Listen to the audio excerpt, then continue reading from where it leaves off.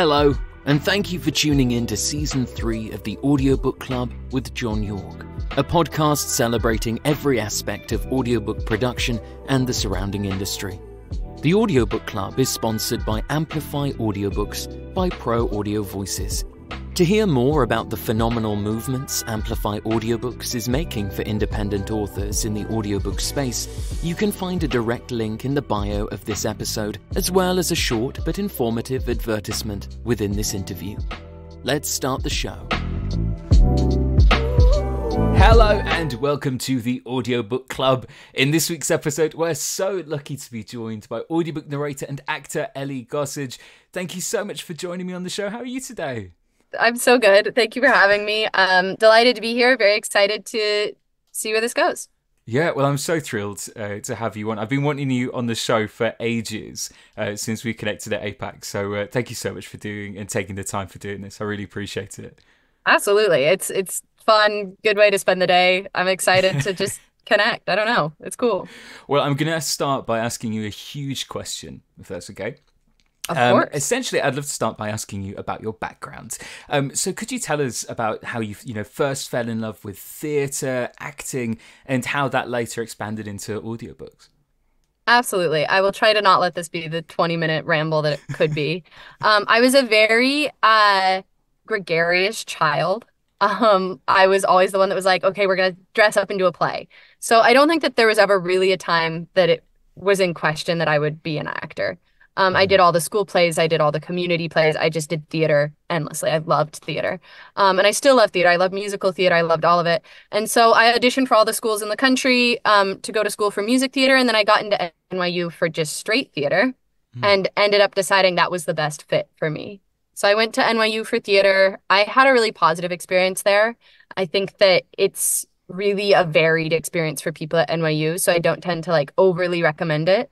But I think being in New York is really valuable as an actor. And it certainly was for me. I love living in New York. And that was really big.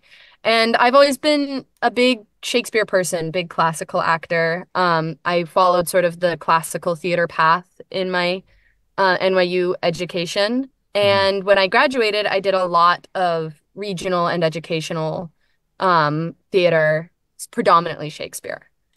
But it was actually a New York sort of off-Broadway festival show where I had a friend who was like, have you heard of ACX? I do all these audiobooks and it pays my rent. And I was like, what? No, I love audiobooks. I've always loved audiobooks. And this was, I was 19. I was so young, 19 or 20. I just graduated college. And that sounded super fun. And it had never really occurred to me that audiobook narration was something that people did. And I don't think at that time it occurred to me either that audiobook narration was something that people really did seriously, because ACX didn't feel serious. It felt like go on there and like bang out an audition and maybe you'll get to do somebody's book for $25, right? Yeah. Which in retrospect, I'm like, oh my goodness. But just none of it. I had no sense of the industry at that point in time. So I did a decent amount of sort of underpaid ACX work on books that, in retrospect, were pretty good books, right? They're fun, independently published, lots of sort of YA fantasy kind of vibes, which I really loved. And then it finally in like 2020 or so dawned on me that you could have a real audiobook career. You didn't just have to do indie books forever. You totally could. There's nothing wrong with doing indie books forever, but the way I was doing them, it wasn't really a career. It was a hobby in addition to the acting. And so I sat down and I did some serious coaching for a while and joined the APA and went to my first conference in 2022. Yes, 2022, the virtual APAC, and started to work with some bigger publishers and have sort of built from there. So I still do indie books, periodic ACX books, that sort of thing. But I do mostly publisher work now, which is a big step up as far as I'm concerned. And it makes up the entirety of my income. I don't day job. I don't any of that. And that's just been really wonderful. It's wonderful to feel like I have a job in a career versus what if I wake up and I'm a nanny at 45, which there's nothing wrong with, but really didn't feel like a career to me. Yeah. So yeah, that was sort of general. No, that's amazing. So when you first started doing them on ACX, well, in terms of like your enjoyment of it, were you enjoying them so much? Like at that stage, was it like when you sat down and was like, okay, I'm going to take this seriously now. I'm going to really, take coaching and go into all of that. Was that like, did you sort of find yourself like super enjoying the process and just wanting to move on to better projects, or like or was that like a slow, gradual realization that you enjoyed it? Like, how did that kind I of mean, work about? it's a really good question. I've always just loved reading aloud. Like I said, I nannied for years, and a huge part of Mm, nannying is reading out loud. And my mother read out loud to me growing up. My mother, my father, everyone read out loud growing up. I listened to audiobooks. I've just always really enjoyed it. yeah. So the reading out loud was really exciting. And I think that there's also a little bit of overlap in the like classical theater. Mm, Voice work is a really big part of that. And so that sort of listening to yourself perform feels like it's sort of derivative of classical theater in certain yeah. ways for me. And I think that really what it was less that, I mean, obviously I wanted to be doing better books, but I think it was also that it occurred to me that maybe I could be making a living doing Yeah. it, Yeah. which I think was a huge motivator for being like, okay, let's stop doing, you know, theater gigs, non-union theater gigs, and doing an ACX book just like by the seat of my pants and be like, Mm, what would this look like if I was actually good at it? And what would that take? And how would that reflect? And so I talked to a bunch of theater people I knew and tried to pull together some contacts of people I could just meet with and talk to them about an audiobook career before I yeah. really got into coaching, which was kind of cool. Yeah. That sounds great. When you first started out, and that could be like while you were doing ACX, or maybe even the first few books after that coaching session, after Mhm. taking coaching, like were there any sort of challenges that you came across that were perhaps kind of unseen before you Gosh. began your first titles? I feel like it's just always challenges. Do you know what I mean? I don't feel like I've Yeah. hit the point where it feels like smooth sailing all the time. There's the obvious challenges that are just getting the right people's attention, right? That's Hmm. a constant challenge. I have sort of gone through phases of I'll feel like I'm doing a really good job, and then it will occur to me that like maybe I haven't been doing a really good job, and I'll go back and listen to things and be like, wait, I'm doing this wrong. And then I have to go away and coach and fix it. That's always a little disheartening because you're like, oh, I've done 4 books with this like vocal tick I wish I didn't have. But it's good that you hear it and you can fix it. I feel like I've had a couple of phases of that since I started really working on this a little more seriously, of being like, ooh, I really don't like that I do that when I'm narrating. And so that's been a little bit of a challenge. I personally have really struggled with what do you put under a pseudonym and what do you put under your name? And I Mm, don't think I've navigated it well. And when I sit down and look at it, I'm like, part of what you said initially was, what is the point of a pseudonym? Like, just don't do work that you wouldn't put on your name. I don't hmm agree with that anymore. Like, hmm do any work and put stuff under a pseudonym, but also don't just put things under a pseudonym because you're like, ooh, maybe this is like, I don't like the idea of a pseudonym being something that you do for like, well, I wouldn't put this on network TV. At Yeah. least for me, that doesn't resonate necessarily. I actually really love the idea of having pseudonyms for different genres, Hmm just because I think that it makes you a little easier to navigate for listeners. hmm But I've done none of that. So I feel like the pseudonym has been a big challenge for me. And the way that I interact with my pseudonym and what I put under it, I'm constantly negotiating for myself. No, I resonate with that. I resonate with that all too well. I sort of struggled with so I started to, John York is my pseudonym, but it's just sort of become who I am now as Who a you are is yeah, because it was the only name that I was getting cast under anything. And uh-huh. so it's like, so when you meet people at networking events and you want them, in case they sort of audible Hmm. search you, Right. you want some titles to show up and stuff. So then I just became this, and then I don't know whether I should go back to the other, like That's my very real funny. name. So it's really awkward. Uh-huh.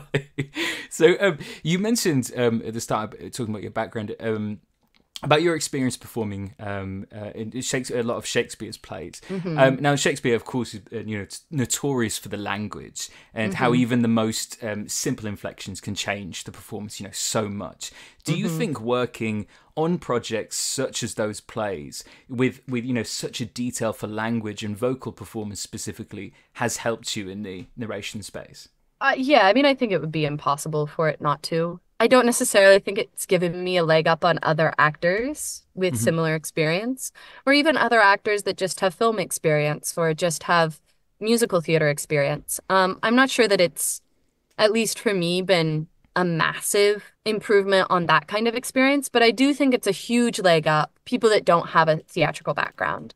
I think theater in general really does make you contemplate language. Hmm. And it's really interesting because I have a lot of actor friends that I think are phenomenal actors, but aren't spectacular cold readers. Hmm. And I think that audiobooks are, in a lot of ways, about as close to a cold read as you can get, right? You're going to read it first. It's not a cold read, but it's sort of like a lukewarm read. Yeah, You're yeah, yeah. not memorized. You're not putting it up memorized. You're not even putting it up like having practiced it a couple of times, most of the time. And so I think that the classical theater has really helped with that, that being able to like pull text off the page and Mm. embody it quickly, I think is something that I've really pulled from theater that Mm. has been really useful. Mm. I think that's really fascinating. I think it's interesting because I think when we record things for, record our demos or record like maybe samples that we have an idea to be used in a demo, we go over it a few times, we sort Mm-hmm. of tweak it, we put so much effort into that. But then you are right, it is a lukewarm read at best when you actually get Yeah. into a proper book. So it's a completely different skill, which I think is a really interesting topic of conversation actually. Are you narrating mostly from your home studio at this moment? I do. I narrate almost entirely from my home studio, which I quite like. I've had a couple of opportunities to go into the studio that I've said no to, that Mm. I've been like, no, I'm happy to do it from home. And recently, I've sort of been having a turn on that of trying to accept studio opportunities. And I found that studio has a lot of benefits and at home has a lot of benefits. Mm. And I don't know necessarily that I prefer one over the other. But almost entirely at home. I would say most of the project I'm sent aren't an option. You have a home studio. We're grateful for that. Please record this at home. Yeah. So, like, what does your recording process look when you're recording from home? Like, how do you structure your recording What day? a great question. I think that lots of audiobook narrators have a really sort of intelligent, very put together process for this. And I don't. The biggest benefit of this job for me is that a friend can call me the night before and be like, I'm moving tomorrow, can you help? And I Hmm. can drop what I was doing to do that. I love that ability. I love the ability of being like, oh, well, I'd really like to go to a yoga class at 10 a.m. tomorrow, so I'll work from 5 to 10 p.m. tomorrow instead of from 9 to 4. I'm not a routine person. Hmm. And that gets me in trouble periodically, but I also think that it adds a great deal of joy to my life. I drink a lot of tea. I also find that like in the studio, you just record for 6 hours, right? You'll take a lunch break, but you'll just record for 6 hours straight. It's very efficient. I Yeah. don't do that at home. I'll do a chapter and then I'll wander off and do a load of laundry. Or I'll do 4 chapters in a row because I'm feeling very focused and motivated. There'd be a lot of narrators that are like, you're not doing yourself any favors for that. And I'm sure that there's some that they absolutely have a point in some ways. But I find that it's really nice to be able to say, well, today I'm gonna record 12 hours, right? Like I've got the passion, I've got the deadline, I've got the whatever that says today is a work all day kind of day. And the other days I'm like, oh, it's been 2 hours and I don't feel like it anymore. That's great. I'm setting my own schedule. I'm not holding anybody back as long as my projects get submitted on time and get submitted well. I think Yeah. that really it doesn't matter how I'm scheduling when I record. And I Hmm. really love that. Hmm. Well, I think it's like the biggest benefit for this kind of work It is that totally like there's not many sort of acting gigs where you get to perform when you want to, is. you know. Hmm. So I think taking Yeah, full for advantage sure. of that. Yeah. Something I really love about it is that I don't like waking up in the mornings.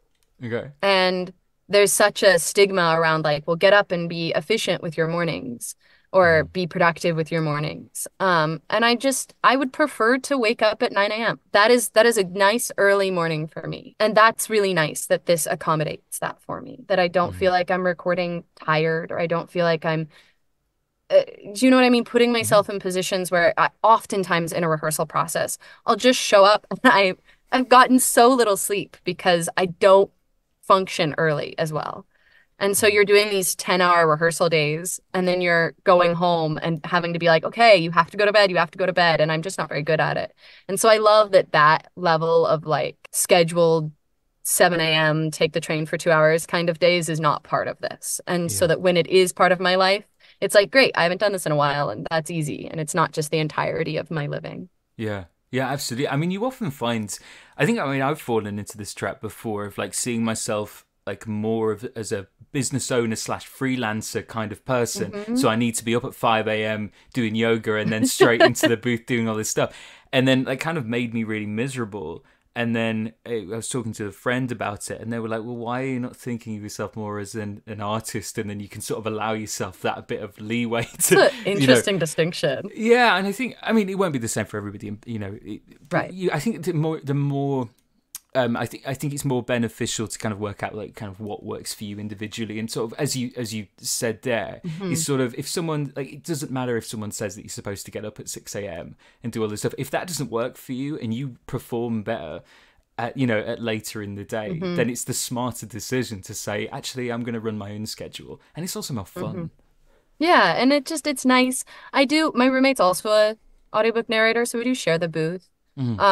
She narrates mostly in studio, which is really nice for me. Yeah. But periodically we have to negotiate, oh, can I pop in and do an audition really quickly? Or, oh, I've got this at this time. What does your schedule look like?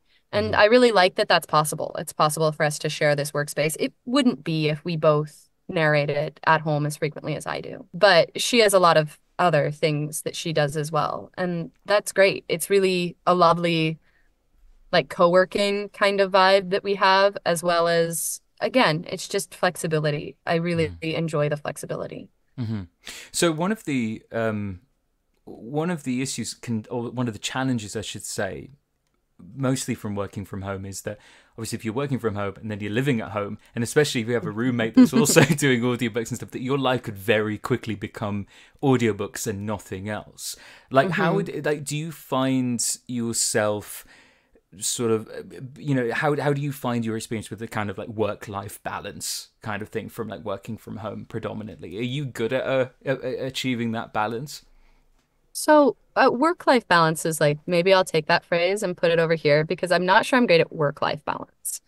But answering your question of not just being at home all the time, something that I love about audiobooks is not having coworkers, because when I do a play, right, you rehearse from 9 to 5, and you spend all of that time with all of these people that are your friends and your peers, and also people that maybe you want to network with, and like you have to make a good impression on, and the show's better if you're all friends, and it's so much social energy. And even, when you're working a day job, you're doing all of that as well, right? You're exerting all of that social energy. And I really love with the audiobooks that I get to be at home, have this like alone time, this like rebuild my energy time. That's my job, right? So it's sort of like doing double duty. And then when I'm done, I just get to hang out with people I like the rest of the time, And it's not to say you don't like your coworkers, but they're people you have to hang out with. And if you like them, that's awesome. And if you don't, you still have to make that work. Whereas I get to go and just hang out with my friends for my social time. And so my alone time can be my work time, and my social time can be like the people I want to be connecting with. And I love that about the job. Work-life balance doesn't feel like it's a recording from home problem for me. Okay. It feels like it's but I could probably squeeze that project in. Well, I don't want to say no to new work. Well, I'd love the extra money here. Well, that sounds fun. It doesn't pay very well, but it sounds really cool. Yeah. And so I'll get myself in trouble of like just saying yes to everything, which I think is sort of a earlier freelancer problem. I think that people become more secure that they're going to have the work, more secure that they can say no and it won't ruin a relationship. And I can see that starting to build, but it is something I really struggle with. And so I think my work life gets off in just that, like, I enjoy my work so much that often I'll do it for fun. I really struggled with that with the acting too. It's like I have free time and I could do like a fun thing, like read a book or do an activity. Or if I have time to read a book, well, I could be prepping a book instead. Yeah. Or I could be submitting auditions instead. Like I have time. Why am I not using that on? I really struggle with that work-life balance. But not really the I spend all my time at home one. I'm really good at getting out of the house. I'm always fascinated by how pre-production and prep work differently for each narrator. Could you take us through maybe what, prep typically looks like for you? It's a great question. I will say I do think prep really varies from book to book. At least I find that more. In an ideal world where I'm doing everything right, I still like to read the book and highlight all the lines in different colors as I go through, which does double duty of it does make it easier to narrate, especially for instance, I'm narrating a book right now that I didn't highlight when I prepped, and none of the lines have quotations. They're all just in paragraphs because of the way that the prose is written. I should have highlighted it because I'm constantly having to stop and be like, wait, that's somebody speaking versus that's the narration. Yeah. This is one that I really wish I'd taken the time to highlight beforehand, but it's fine. It's just lengthened my recording time on the book. So something I really like about the highlights is I know immediately who's speaking. I don't screw that up. It does take more time. It also forces me to read the book.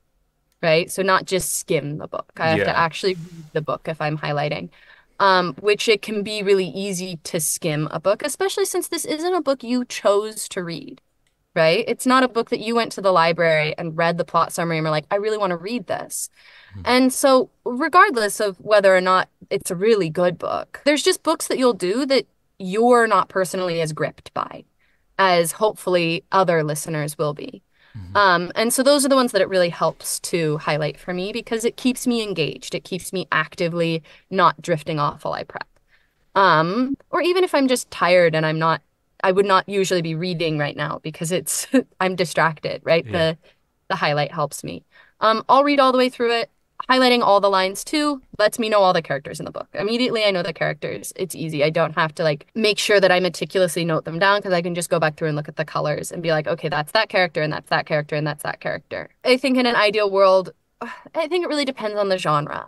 In a romance novel, sometimes I won't make a character list, right? Romance genres often have a stock set of characters. You'll have the main character, the best friend, the main male main character, all of that. I don't necessarily know that I need to mark that unless there's something weird. I'll mark accents. I'll mark anything that I feel like stood out about a character.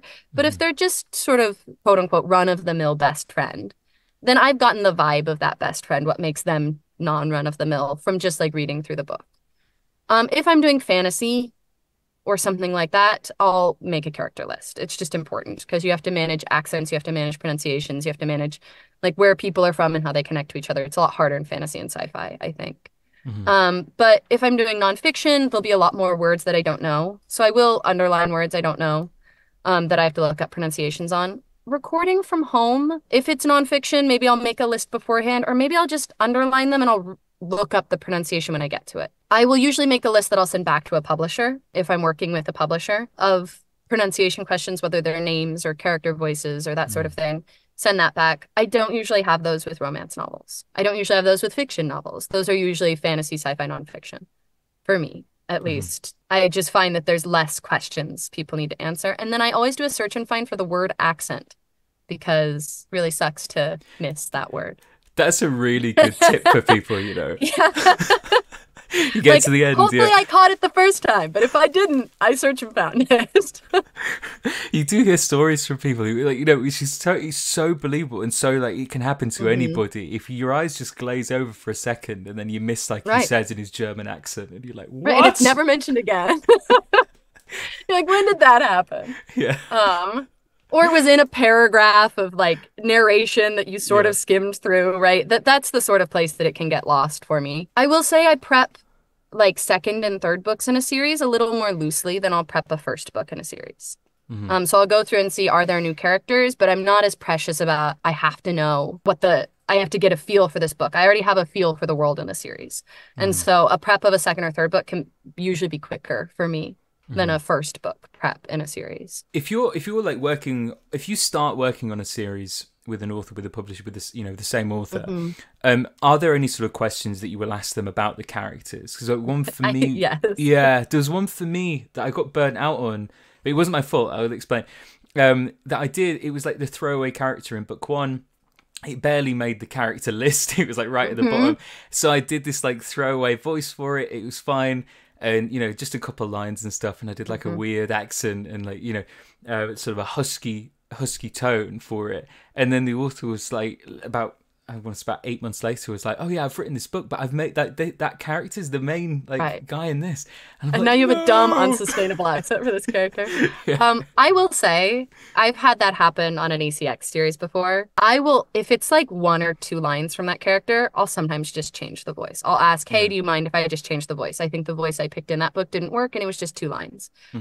Sometimes I will slowly morph the voice into something a little more sustainable, right? So if he had a thick German accent that was a little like, you know, I'm in a German accent, right? Very cartoony German accent. Yeah. I'll try to like be like, well, maybe it's a more natural toned down version of that. So that listeners are like, well, yeah, he still has the German accent, but I don't think of him as like a cartoon Nazi. Do you know what I mean? So like, I think that there is some leeway. I will say that I try to, if I'm asking questions about a series, are any of these characters secret villains? Because that happens all the time. Like, please let me know who are the villains of this series and who will become the villain of the series. Who's related to whom, I like to know. I've asked that before because sometimes that's not clear in the first book. And will any of these characters become main characters later? I do ask that question sometimes with a series. Yeah, it's hard. It's like interesting to think through. I think the villain question is really important because you don't want to be like, that's one that you'll have a character book 1 that they're blending in, right? Yeah. And so you'll give them like I'm such a good guy voice. And later, like, are you going to do the villain speech? And you're like, I'm such a good guy voice. Like, I hope not. So you want to have some like, that's one that will just kill you. That's a very good tip for those listening, and indeed myself. Are there any sort of character types or personality traits in characters that you enjoy performing, you know, either in the narration space or, you know, on stage or in, you know, other acting mediums? Are there any that spring to mind? You know, it's fascinating because I'm sure it's different in audiobooks than it is for me on stage, because I tend to really enjoy sort of wacky or unusual characters on stage, which I never get to play because I look so traditionally one thing. I'd really have to work to break out of the type I have, and I enjoy playing my type, so that's fine. But with audiobooks, type is a completely different question.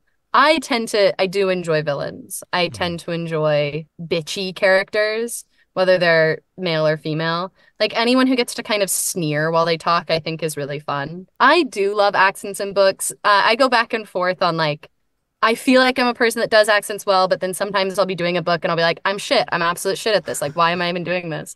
So it's something that I think that I could stand to build some confidence in, because I think confidence is really important. But I've got a couple accents that I do really well, and so I always enjoy when a character has an accent I feel like I'm really good at. Love accents on stage. Accents on stage, totally different conversation because you get to memorize your lines in the accent. So I don't know. I enjoy that. Sometimes I enjoy the character who comes up and you're like, you are the 7th female character in this scene. I have not thought about you. Okay. And you just like give them a voice. And then you're like, I really like this voice. I hope this character has more time. I love that. Like the surprise character that you didn't really think about. They're not a very big character. And suddenly you're like, oh, I've made all these choices I'm really excited about. I love that character because I think they come up more often than you think. You're like, oh, this will be a throwaway voice. But you already used a couple of throwaway voices. Yeah. And it's probably not a good way to think about it, throwaway voice. But, you know, you've got like woman number 2. I do hate it when woman number 2 turns out to be a character who has a name that I didn't clock in my prep. I'll miss that in prep sometimes of like, said the soldier, and pretty soon that soldier is actually a character with a name, but I missed the point they transitioned. Yeah. And so those are ones I always have to laboriously go back and fix. And that's always a little annoying, but it happens. Yeah. Well, I resonate. I really resonate with you on that, especially with the bitchy characters and stuff. It's like, I find it so therapeutic to just get in the booth and just be awful. You know, just like if you spend, like I narrate in the mornings, so it's like I just spend my morning being horrendously sneery and just awful, and then I come out and have a great afternoon. Right. And I've got it all and it's out never of a my way system. you can be in life, right? Or that you would want to be in life, but it's really fun to get to do that sort of thing. Yeah, it's like, but it sort of works in the opposite way. If I'm doing like a YA and it's like a really innocent main Oh character, no. and it's, you know, everything's so amazing, and you can tell that, you know, the character's intentions is just good, just wants the world to be great, and everything's wonderful. I come out raging. I just need to go shout and be awful. So Yeah. I need to, yes. No, it's fun to have some relief. I will say one of my least favorite parts about audiobook narrating is when you're in a book and you're like, oh, I think I hate this character. And then every time they do something dumb, you have to be like, that was dumb, and open the door and be like, Jordan, they did something dumb. Do you know what I mean? Like, that just, like, you're so invested in the choices they're making that you're like, why are they being such an idiot right now? That kills me. Well, and I'm like, I have to live with the choices this character is going to make for the rest of the book. And when you're reading it on the page, it's not that big of a deal. But suddenly you've been like living it and you're like, actually, every single one of these problems is one you created. Yeah. Yeah. I always think that's kind of funny. With my sister is a sound engineer, and she edits all my stuff. So we'll be working on some stuff, and I won't say this has been a recent thing, but there was a story where it just took a turn, and like it just didn't. There was things wrong with it, and I just get texts every so often from my sister who was editing like the days before, just going like, "What the fuck is going on with this thing?" Like the thing, and it was like that makes it a little bit healthier for me, so I'm just not raging inside. Oh, I love it too. Like I do a bunch of duet narration, where I'll just do the female lines. And that's so fun because I can be recording them and then write off to the male narrator, can you believe they did this? XYZ, right? And that's so fun. Whereas like dual doesn't quite do that because your chapters are yours and their chapters are theirs. And so they're not as immersed in it. But the duet, we're both reading the same nonsense. And that's really fun. I always love that sort of camaraderie that you get from having a co-narrator. Yeah.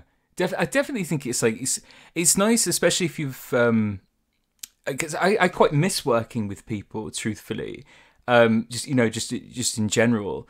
So it's like when I do get the opportunity to, at least, like, even if it's just like an email thread where you're like, I'm thinking about doing this for this guy, is that all right? You know, I always find it just quite nice to join, especially a small team. Makes your coworkers more precious too than if you had to see them all the time. Because I always enjoy the moments when you get to like really connect with somebody. And then there's people I've worked with for years that I just, they could be a blob alien for all I know. I have absolutely no concept of what they're like as a person. And that's always sort of trippy. I think it is a sense of disappointment, especially in like the romance space. If you're doing like, you got your own POV chapters and you're working with other narrators, and, if you're working with narrators who have like a big fan base, and they will always say, oh, what is it like working with this narrator? And you have to go, oh, amazing. I didn't actually speak to them. I never said 2 words to them, but I'm sure it would have been amazing. Yeah, I'm sure they're a great person who I have no sense of at all. It's part of what makes a multicast really fun. Anytime I'm on a multicast, it's great because someone will say something, some ridiculous line, right? And everyone will snicker, and that's really fun. Yeah. To just have those moments that feel very theatrical, right? That's a very rehearsal room vibe, and you miss that collaborative element. That is something I really miss, is the sense of collaboration in art. It's a very solo art, and it often doesn't feel like you have a whole lot of artistic control in a lot of ways. And so I find myself craving that a little bit. A large part of the audience for this podcast are narrators who are early on in their narration careers, so for those starting out or in those early stages, have you got any advice that you could offer them from your own narration journey? I think I've had a very like Penguin Random House didn't just email me one day and say, please come be the next great narrator, which sometimes it really feels like your favorite narrators all ended up narrating that way, regardless of whether it's true. But my big recommendation is, especially if you're pursuing independent work, just put it all under a pseudonym. Like, you can be John York, who all of your work is great, and that's awesome. Then you can work under that pseudonym forevermore. Or you can be like, here's my work, I'm very proud of it, I would like to start working under my real name. But if you're not one of those two things, you can be like, Joe Schmo, that's not me. I've never heard of them. Like, I have no association with that person who made 4 terrible books. That sounds awful, but like, obviously be as prepared as you can and as good as you can when you start. Like, it's somebody's book, and take good care of it. But also be gentle with the fact that you're new and your first book may or may not be your best book. And it's really nice to have the option of saying, okay, that book happened and I did my best. And also, it doesn't serve me for that to be on my resume. That's something I really wish that I had done, that I could, especially since I was absolutely just screwing around, it feels like, in retrospect, with audiobooks initially. And I don't recommend you do that. I recommend that you like go coach and meet real people and like get into the industry on the right foot. And if you didn't, right, like if you screwed around and were like, oh, maybe I should take this seriously like I did, that's fine too. Like, you'll figure it out. You can always be good at any point as long as you're not mean. So being bad isn't terrible. Being mean is terrible. And so I think that that's a big distinction. Like, be on time. Be the things that you know that are good.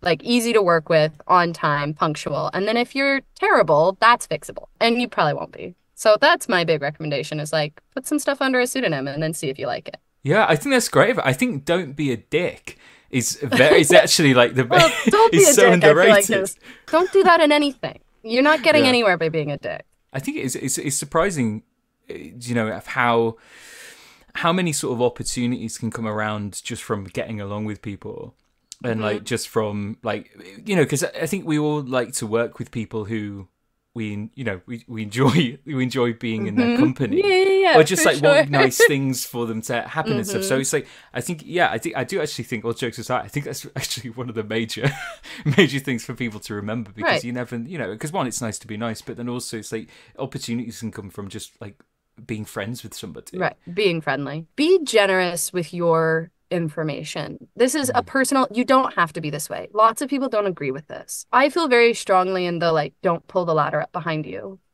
kind of philosophy of, if somebody asks you for help and you're in a position to give it, right? It's not taxing on you. It's not difficult. You're not being put out by it. Give that, because that just, it's career karma.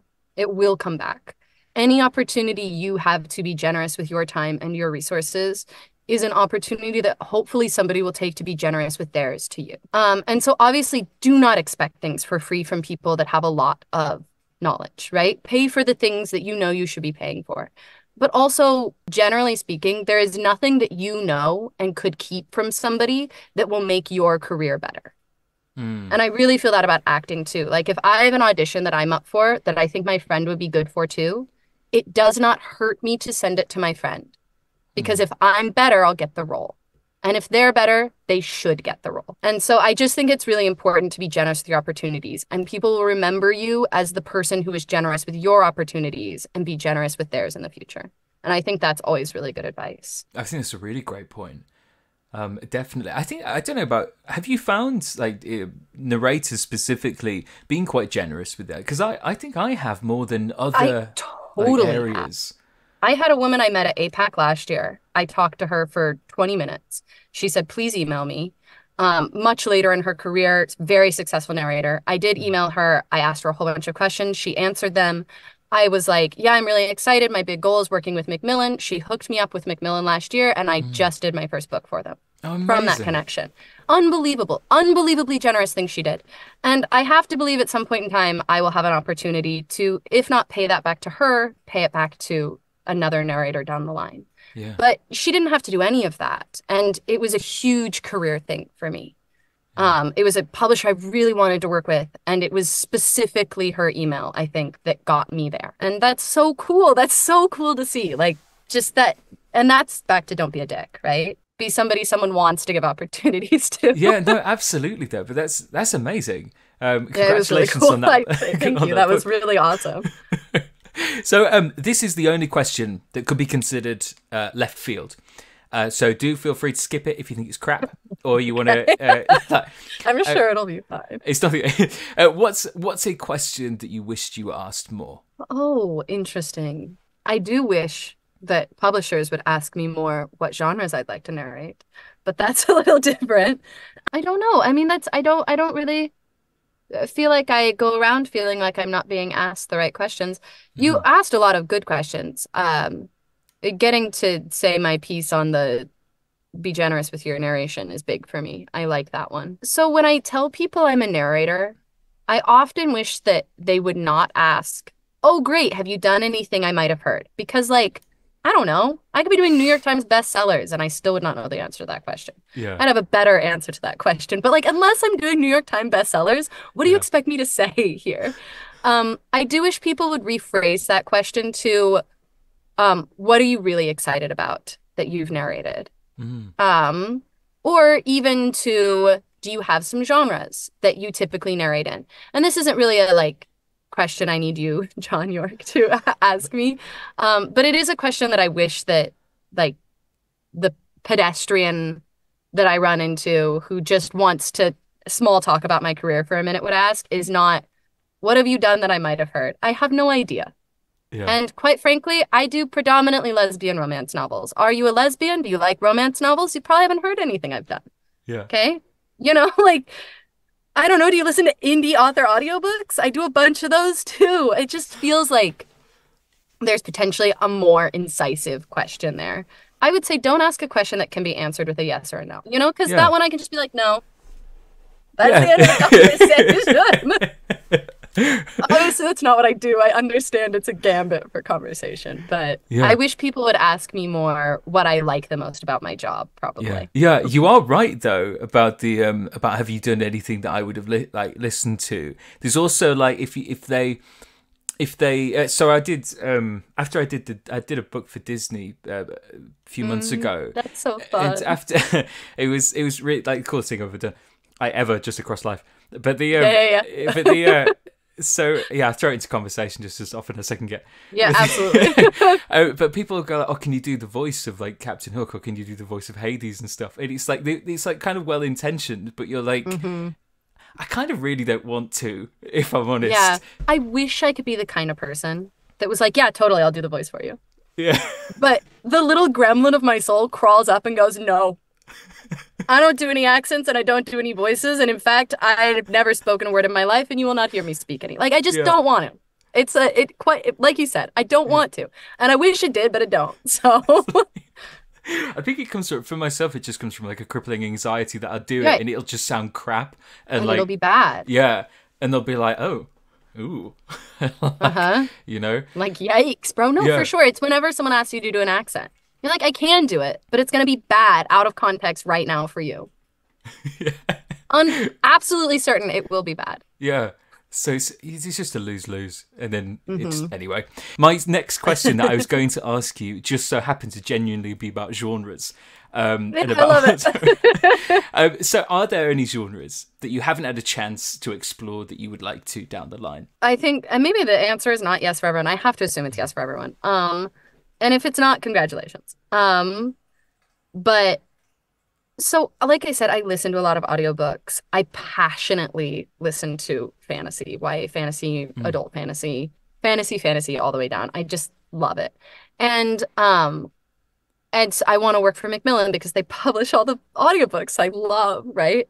And so I would love to do more fantasy. And I say that, and I would get sent fantasy that I'm like, well, I didn't mean that. And so I think that that's not really fair, right? Because I do some fantasy. It's terrible to say, but I would love to do fantasy that I would like to read. I think everyone who likes to read really wants to do books that they love to read. I would love to do a like murder mystery thriller. I think that would be really fun. I think the acting would be really fun there. And I never get to do those. Almost ever. The thing that's fun about being an audiobook narrator, though, is that I do feel like I have gotten to do one of a lot of these genres.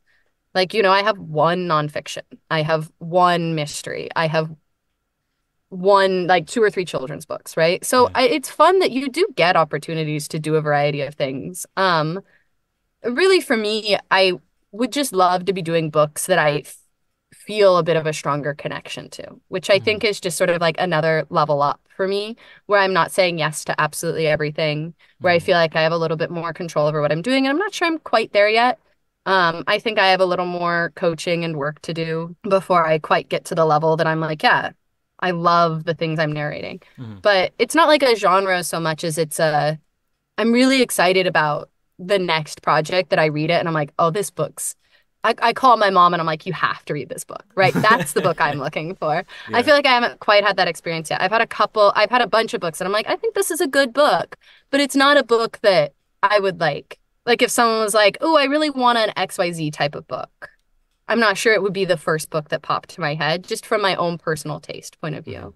That's not true. If you need a lesbian romance novel recommendation, I have many. And that's just because I do a ton of that. And so I think that when you only do one or two of something, Yeah. it's really hard for it to be like top 5 of that genre for you. But I'm excited to have that first book that I've got someone in my life that I'm like, I just narrated a book you'll love. I will say sometimes I get to do like a heavy, serious book. And I'll do it and I'll be like, oh, I'm so happy for the change and get done and be like, so happy my next 5 books are romance novels. Yeah. Like, I love romance personally being a big part of my genre career because I'm not guaranteed, but like mostly guaranteed a happy book with a happy ending with some people that are just like living their happy lives, right? Yeah. I'm not going to have to deal with like child neglect or like depression or like something that's like heavy that I have to live with for a while. So I enjoy that they're sort of they don't sit on my chest kind of books. I love that about romance. They're just fun. I'd love to end the show by simply asking if there's anything that you're working on right now that is bringing you excitement, enjoyment, that you're looking forward to coming out, anything at all. Well, like I said, I just finished the book with Macmillan. A very, very sweet rom-com-y queer romance novel. It's just, I grew up reading romance novels, hetero romance novels, and this would have been one of my favorites if I had had that queer romance growing up. I really loved it. So it's called Late Bloomer. It's very cute. It also, this is so silly, but it has all these author notes at the end that we read that are just like a stand-up comedy routine. They're really fun. And they're just about how she decided to name the book. She had all these other ideas for what to name the book. And I do think that she picked a really good one, but she had some really funny ones that are a hoot. So I don't know. I really enjoyed that. I'm very excited it's coming out. Oh, I did this great book with another queer romance. I do a lot of queer romance, but this one was like on a movie set, and it was very much like Alien was directed by a woman, and Sigourney Weaver had a hot lesbian romance with the director of Alien, like that kind of vibe. Yeah. It was very Laura Dern in Jurassic Park. They were filming a Jurassic Park type movie, and so it was really fun, that like 1990s film vibe. I really loved that there was so much of it that was the way these two women riffed off each other artistically. Like they really had a romance of the artistic mind before they had any kind of actual romance. And that was just so exciting and fulfilling for me because you crave that like really intuitive collaboration with somebody. So I loved that one. That one just came out like 2 days ago. That sounds amazing. Well, what I'll do is for those listening who want to check it out or check those books out, I will make sure that they're linked in the show notes so folks can go check that out. But that sounds amazing. Well, that brings us to a close for this episode of the Audiobook Club. All of the links to Ellie's social media platforms and website will be linked in the show notes, I should say. Thank you so much for tuning in. And of course, a huge thank you to you, Ellie, for joining us. Thank you so much. This was such a treat. Thank you. Frustrated by the royalty rates for your audiobook? Annoyed that when the digital distributors say 70% royalties, they actually mean 70% of 50% or 80% of 70%, neither of which is an actual 70%. Wishing there was a way to cut out the middleman? Yet, you want your audiobook listeners to have a smooth and positive experience, and a direct download sale from your website won't deliver that. We at Pro Audio Voices hear you.